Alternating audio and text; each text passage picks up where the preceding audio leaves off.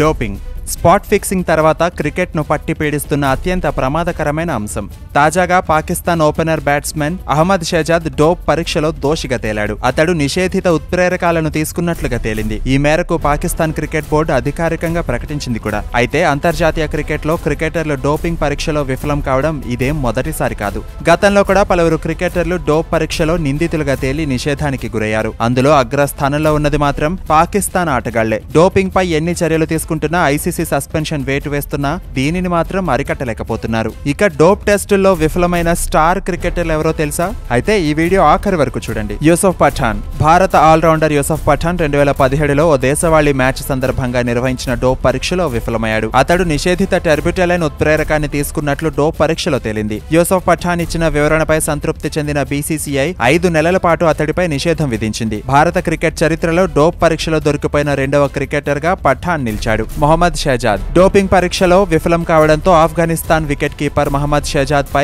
12 నెలల నిషేధం విధించింది ఆ దేశ క్రికెట్ బోర్డు. బరువు తగ్గేందుకు కూడా నిషేధిత పదార్థాల జాబితాలో ఉన్న క్లెన్బుటెరోల్ ను అతడు తీసుకోవడమే నిషేధానికి కారణమైంది. Andrew Russell. వెస్టిండీస్ జట్టుకు 2 వరల్డ్ కప్ టీ20 టైటిల్స్ అందించడంలో కీలక పాత్ర పోషించిన ఆల్రౌండర్ ఆండ్రూ రసెల్ డోప్ పరీక్షలో విఫలం కావడంతో ఏడాది పాటు నిషేధానికి గురయ్యాడు. డోపింగ్ నిబంధనలను అతిక్రమించినందుకు గాను అతడిపై జమైకా యాంటీ డోపింగ్ కమిషన్ చర్యలు తీసుకుంది.